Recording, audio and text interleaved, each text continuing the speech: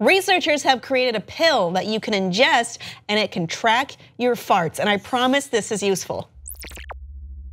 It is useful. Researchers published this data in Nature Electronics, and this is in order to read the gas inside of your body. There's a lot of different things that are going on in your GI tract, and sometimes it can be harder to decipher from the outside what is going on.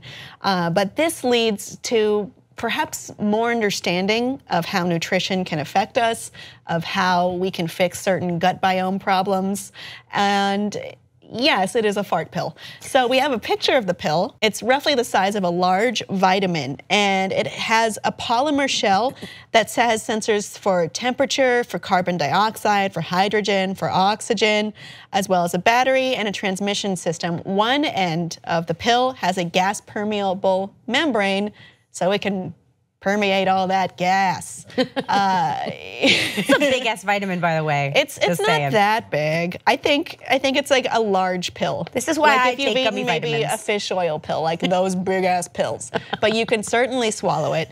And they decided in this to do a few different trials, one of which they tested the capsule in 6 healthy people.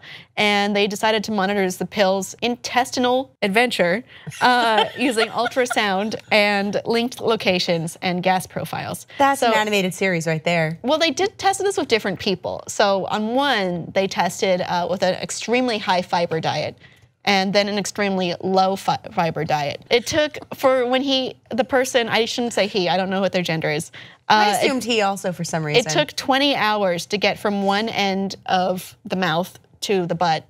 And it spent 4.5 hours in the stomach, 2.5 in the small intestine, and 13 hours in the colon. And during that time, gas measurements were taken, revealing information about what's going on in the gut. Carbon dioxide, I'm trying so hard to keep it like factual. Carbon dioxide and hydrogen levels peaked in the early hours.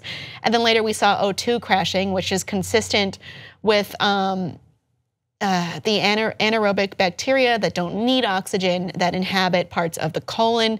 And then they fermented undigested food bits into fatty acids and were able to help keep metabolism and health high.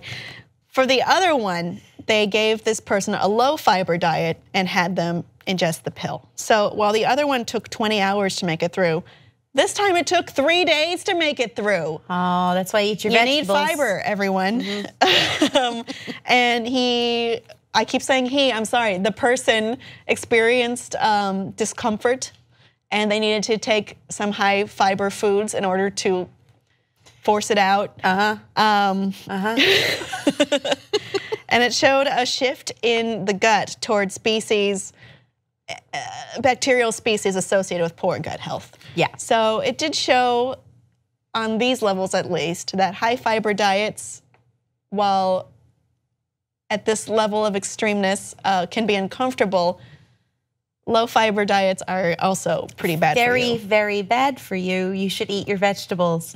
No, and I mean, I'm trying not to giggle too, but it actually is kind of an interesting thing because there are certain parts of your body that if they want to see what's going on, you have to do all kinds of weird tests and you can't see things. So being able to swallow a pill to get that sort of tracked certainly seems a lot easier than other methods that one could imagine. Well, it does transmit the data out that, right here we have a lot of carbon dioxide, and you could figure from your research, from prior research, what this could possibly mean, and then take in the person's symptoms as well.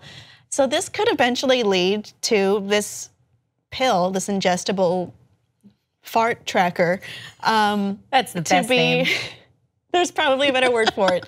No, there isn't. To be used in normal medical appointments for someone who is maybe having some digestive issues or food allergies, things like that. No, I don't know about food allergies. Well, it would be interesting to just see like what sort of foods that you eat that are causing distress of some sort or why they're doing it. I think those might be different sensors though, because this is more focusing on gas creation.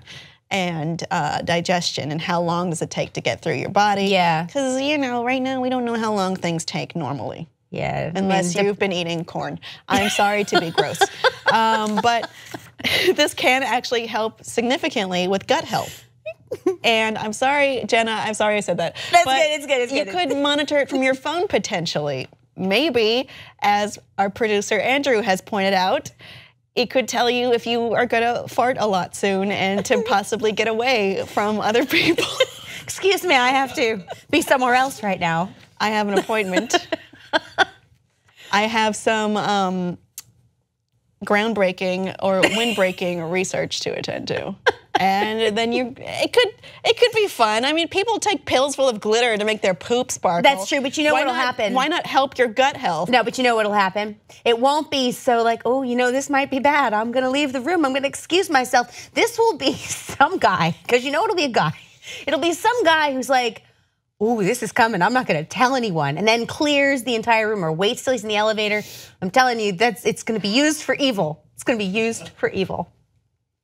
It is. Silent. I'm not wrong. I'm not wrong. The silent but deadly killer. Farts are funny.